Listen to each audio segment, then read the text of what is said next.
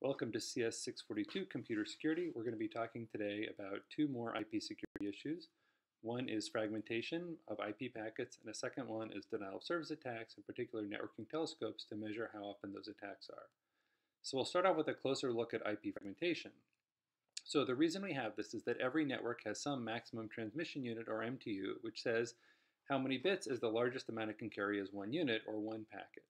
So what happens if you send a packet from one network to another network that have different maximum transmission units? Well, a router is allowed to split a packet into multiple fragments if the packet size exceeds the destination link's maximum transmission unit. This is the alternative would be to drop the packet, which would make it hard to connect. However, this means that somebody must reassemble these fragments to recover the original packet. So let's look at an example. Suppose we have a 4,000 byte packet that crosses a link with an MTU of 1,500 bytes.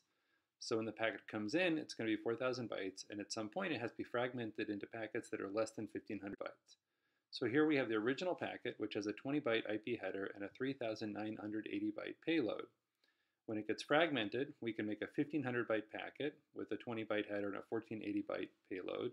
We can then sort of choose how big we want the second packet to be. In this case, we use 1,200 bytes of data and a 20 byte header. Then we're left with a final packet of 1,300 bytes of data and another 20 byte header. So once we send these to the destination, the question is, what should the destination do? Should it pass these IP packets up as separate packets to the next level, or should it reassemble them?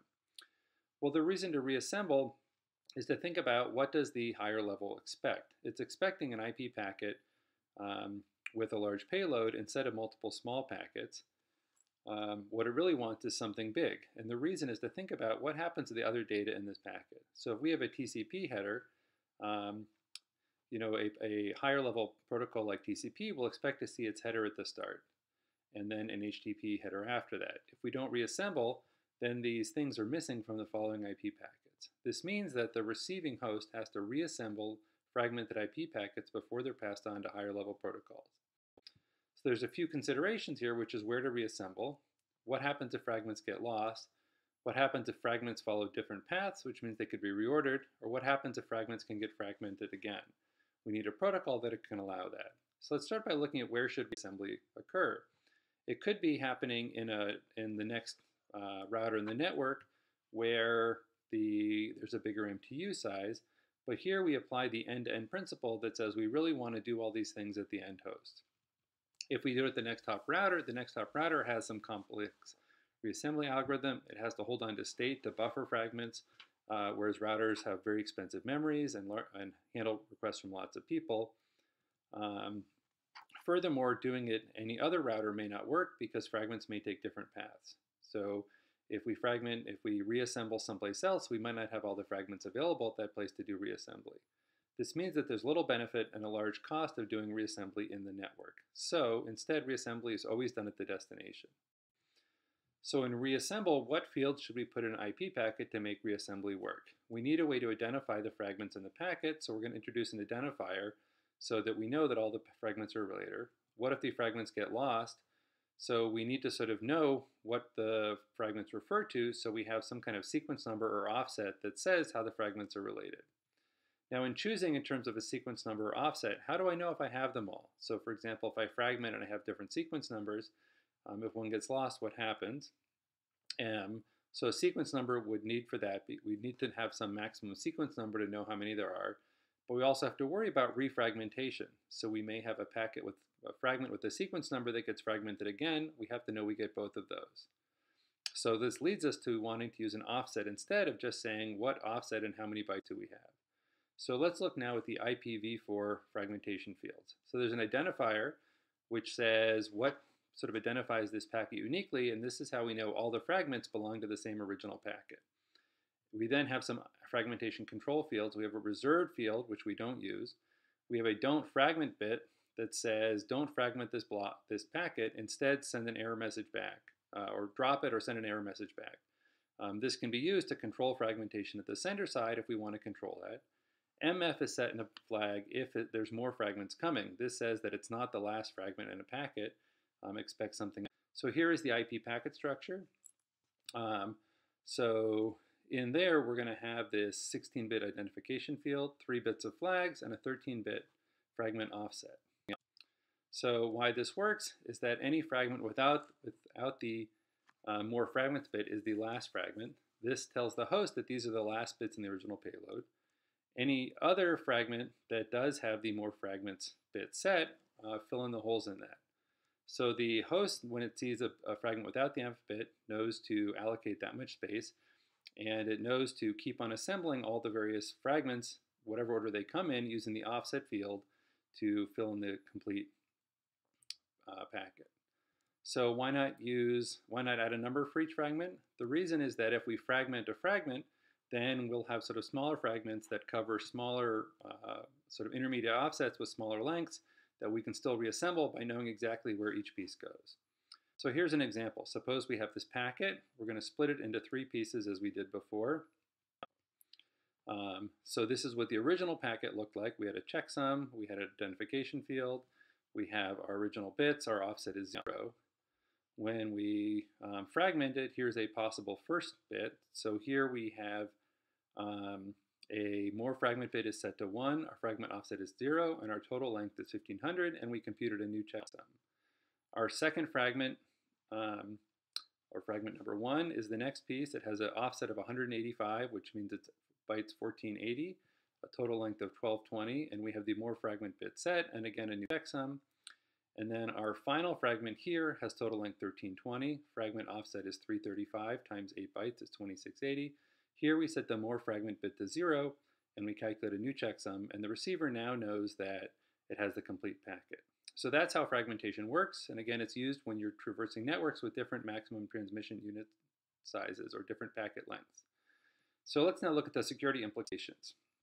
So one of the things this can do is it can allow for evasion of networking monitoring and enforcement because we can split a packet across multiple fragments. This means that if a packet inspection looks for a signature, for example, it looks at the shell code that you generated for homework 1, it can see the packets don't match that because they only have a fragment of it. So suppose, for example, we have at offset 0, we have some nasty at offset 8, we have the remainder TAC bytes. If you just look at any single IP packet, then it looks fine. You have to reassemble it. This means that the monitor has to actually remember the previous fragments and do its own reassembly, but this makes the monitor more expensive and complicated. It has to have memory, which makes it vulnerable to attack because we can exhaust that memory. Another fragmentation attack is to think about what happens if we send 2 packets that are overlapping or inconsistent. So suppose, for example, at offset 0, we have username. At offset 8, we have nice, and then we send another fragment at offset 8 with evil. So in this case, how does a network monitor know whether the username is nice or evil? Because it doesn't know what packet will receive by the host. These 2 fragments could be reordered before they get to the host and when they're delivered. And the host may have its own policy of how to decide things. So this makes it hard for a monitor to know what will actually happen if they're inconsistent. So other fragmentation attacks are what happens if the attacker doesn't send all the fragments in a packet.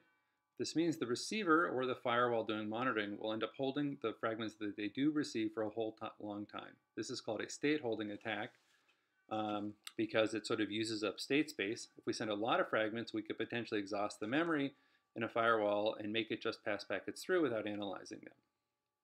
So this sort of covers the kinds of fragmentation attacks that happen. There's another class that happen due to bugs in the implementation. For example, if the reassembly code is broken or doesn't handle overlapping fragments, you could potentially cause the machine to crash. This is what happens in the IP ping of death.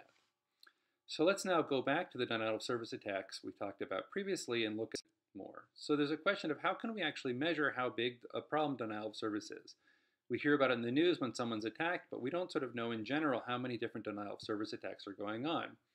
So some researchers had a brilliant idea, was that we could use this notion of backscatter to sort of see if somebody is spoofing addresses, we might be able to see when those spoofed addresses are used by seeing unexpected packets.